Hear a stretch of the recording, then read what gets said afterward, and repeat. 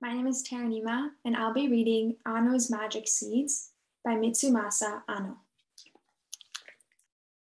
One fine winter day, a happy-go-lucky young man named Jack was strolling down the road, feeling a little hungry. Suddenly, he was surprised to meet an old man he had never seen before. In one hand, the man held a long staff. In the other were two large golden seeds. "I am a wizard," the old man said, "and I have something for you." The wizard handed Jack the two golden seeds. "These are magic," he said. "Bake one seed in the oven until it is red, and then eat it. You will not be hungry again for a whole year. Bury the other seed in the ground now and care for it well. I promise you it will grow and give you two more magic seeds in the fall." Jack did exactly what the wizard told him to do. The next spring, one tiny sprout came up. It grew and grew into a sturdy plant. In the summer, two beautiful flowers bloomed on the plant. A little later, two fruits appeared where the flowers had been. And in the fall, the two marvelous fruits produced two seeds, just like those the wizard had given him. In the winter, Jack baked one seed to eat and buried the other in the ground. The next spring came. Just as before, one tiny plant grew from the seed Jack had buried. Summer came. Two beautiful flowers bloomed on the plant, followed by two marvelous fruits. Fall came, and again, the marvelous fruits produced two seeds. In the winter, Jack ate one baked seed and buried the other seed in the ground. Once again, in the year after this, one plant came up and two flowers bloomed, and two marvelous fruits grew, and two seeds were made. And again, Jack ate one seed and buried the other. The next year, the flowers bloomed again, and the marvelous fruits grew, and two seeds were made, just as before. Again, Jack baked one seed and ate it and buried the other seed in the ground. The next year, while Jack rested and watched, a plant came up. Flowers bloomed on it, then two fruits appeared, and two seeds were made. And as before, Jack ate one seed and buried the other in the ground. And in the next year after that, the flowers bloomed and the marvelous fruits grew, and the two seeds were produced as well. Again, Jack ate one seed and buried the other. But finally, Jack began to think about it. "This can just go on in the same way forever," he said to himself. "If I just go on doing the same thing every year, well, this year, I will bury both seeds in the ground. I will get through the winter somehow by eating something different." So that winter, he buried two seeds in the ground. He tended them very carefully. The next year, that is, the first year after he planted both seeds, what do you think happened? In the spring, two sprouts came up, and in the fall, 4 seeds were produced. In the winter, Jack baked and ate one seed and buried the other 3 seeds in the ground. Then in the spring of the second year after his discovery, 3 sprouts came up, and in the fall, 6 seeds were made. That winter, Jack ate one seed and buried the other 5. He made a noisemaker to scare away crows and sparrows so they wouldn't come and eat the seeds. When the wind blew on it, the noise it made startled the birds. How many fruits will grow in Jack's garden next fall? Well, the next year, that is the third year after he got the idea, all the sprouts came up in the spring. And in the fall, 10 seeds were made from the 10 marvelous fruits. In the winter, Jack buried 9 seeds in the ground. He baked one seed and ate it. The next year, the fourth year, in the spring there came the sprouts. And in the fall, there were 18 seeds. That winter, Jack buried 17 seeds in the ground.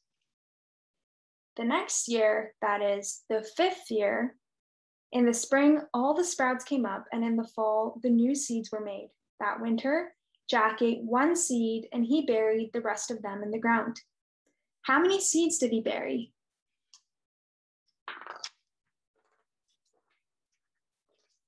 The The next year, the 6th, all the sprouts came up just as before. And that fall, many seeds grew, so many that Jack didn't bother to count them anymore. While he was busy gathering in his harvest of seeds, a nice young woman came along. Her name was Alice. Alice stopped to help him. How many seeds grew that year? Jack ate one baked seed, and so did Alice. And that winter, they buried the rest of the seeds in the ground. How many seeds did they bury? In the spring of the next year, the 7th year, all the sprouts came up. And in the fall, there were many seeds from all the fruits. That winter, Jack and Alice got married and held a wedding party. They gave 2 delicious magic seeds to each of their 5 guests. Each guest saved 1 seed for a souvenir of this happy day. Jack and Alice ate 1 seed each. That year, they also built a little storehouse and put 16 seeds in it to keep for a while. The rest of the seeds they buried in the ground. How many seeds did they bury? The next spring, the 8th, a lot of sprouts came up, and in the fall, many seeds appeared. And then, because they had quite enough seeds, they decided to sell some at the town market. They took 60 seeds to sell, including all those that they had put in the storehouse the year before. Then they put 34 new seeds in the storehouse, set aside 1 seed each to eat, and buried all the rest of the seeds in the ground. How many seeds did they bury in the ground? The next year was the 9th since Jack had had his good idea. In the spring, a lot of sprouts came up, and in the fall, a lot of seeds were made. That year, their baby was born. So in the winter, 3 seeds were eaten, since each of them ate 1 seed. Now, because they had so many seeds, they went to the market to sell 100 of them, including all those they had been keeping in their storehouse. They put 51 of the new crop of seeds into the storehouse and buried all the rest of the seeds in their field. How many did they bury?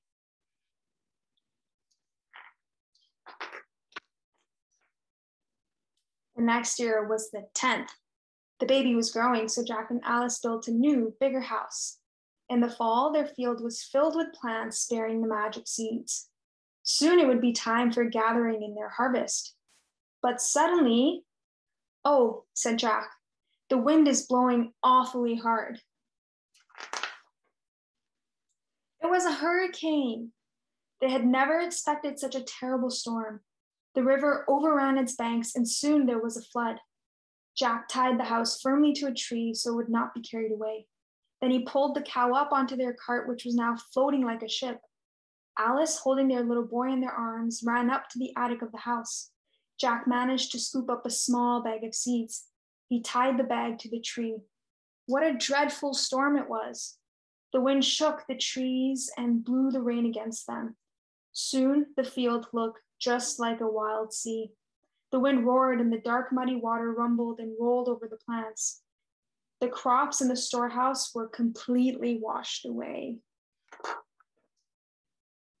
Finally, the storm was over. The sky cleared and the sun came out, but the fields were empty and bare. "Still, our baby is safe. I am glad for that," said Alice. "So am I, very glad indeed," said Jack. "And our cow has survived, and I was able to save 10 seeds. So cheer up, dear wife. We will start all over and make a new life together." Jack baked 3 seeds. He gave 1 seed to Alice and 1 to their child, and he ate 1 seed himself. He buried the rest of the seeds in the ground. Jack and his wife then bowed their heads and prayed together for a good crop. The end.